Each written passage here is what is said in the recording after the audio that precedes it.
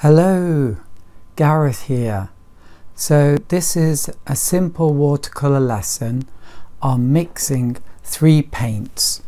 So we're going to mix three colors: yellow ochre, alizarin crimson, and phthalo blue. They're almost primary colors except for the yellow ochre, which is a bit more brown rather than yellow. So here we go. The first thing we're going to do is draw a triangle, big triangle, and we're going to have our three primary colors here.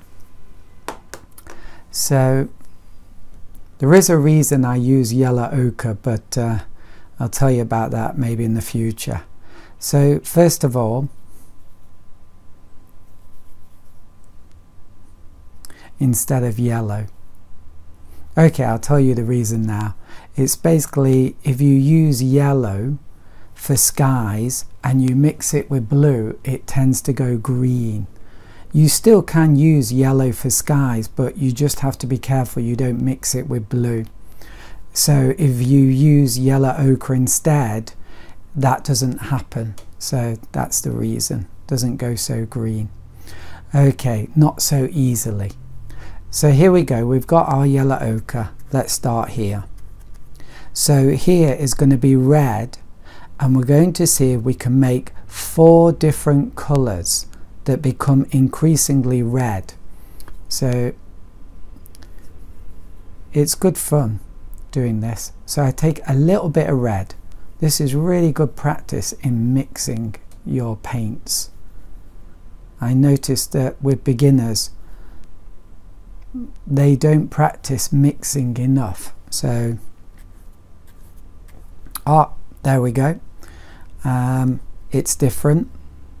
Then let's add a bit more red. Oh yeah, okay, maybe that was too much. Add a bit more yellow. Try and keep the mix consistent.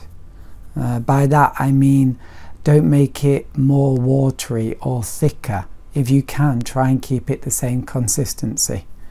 Okay, and here we go again. More red. And I have to compare.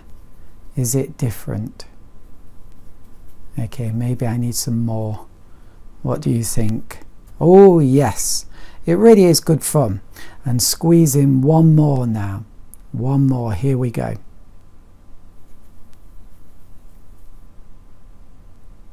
Oh, that's too much. I can always add a bit of yellow.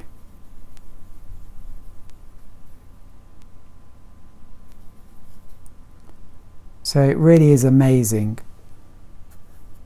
Yeah, and you can see that's different. So I might even be able to do one more, but I won't. I'll stop there.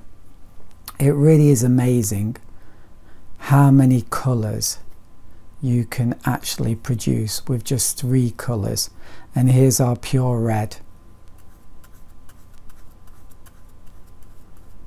So yeah, I might even be able to squeeze one more in there, but that's enough. Okay, now we're going from red to blue. Oh dear, I'm colorblind. Not good for an artist. Okay, so here we go. We've got a red. Now we really have to be careful with blue because it is a dominant colour. It's a powerful colour. So I'm scraping some off. See how I start at the edge? I don't start in the middle, and I move in. That's very important. And I don't need to make the whole mix the same colour because I'm only using a little. So here we go. Yeah, that's different. Okay, some more blue. And a bit more. Bit too much, so add some red. Add some more red. It's a kind of wine colour, isn't it? Okay, here we go. Yeah. Maybe I've gone a bit too blue too quickly. Oh, I definitely have now. So it really is good fun, this. It's a real challenge. But it will really help you with your mixing.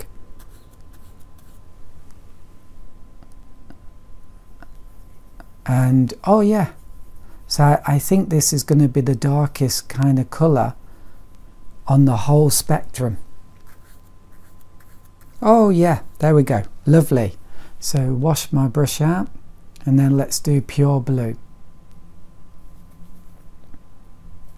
So you notice how I'm using these different spaces, I'm not sure what you call them, but using these different spaces and keeping them separate. So that can be really helpful. It's just a simple thing, but being organized in that way will make your painting life so much easier, and it really should help you with your painting as well. So here we go. We're going to go from blue now to yellow.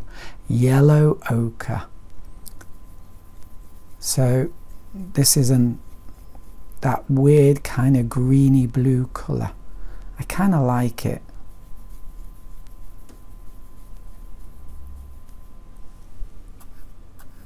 That colour.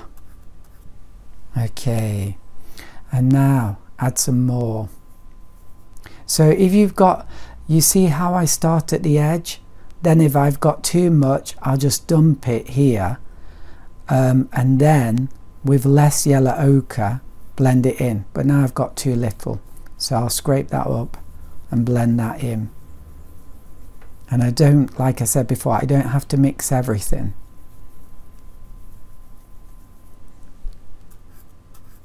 Oh yeah, some really interesting colours here. So you could use all these greens for trees. Maybe not that one, but this one and the next two. So here we go. Yeah, and this is now a real definite green, isn't it? And then let's do one more, our final one.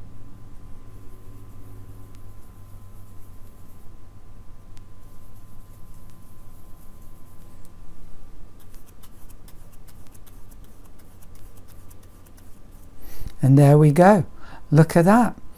So please have a go. It's very simple exercise, but it's good practice for mixing and seeing how many beautiful colours you can make with just 3. Also, if you have found it enjoyable, please give me a thumbs up, and it might possibly help my video to do better. So thank you for watching, and enjoy watercolour painting. Bye for now.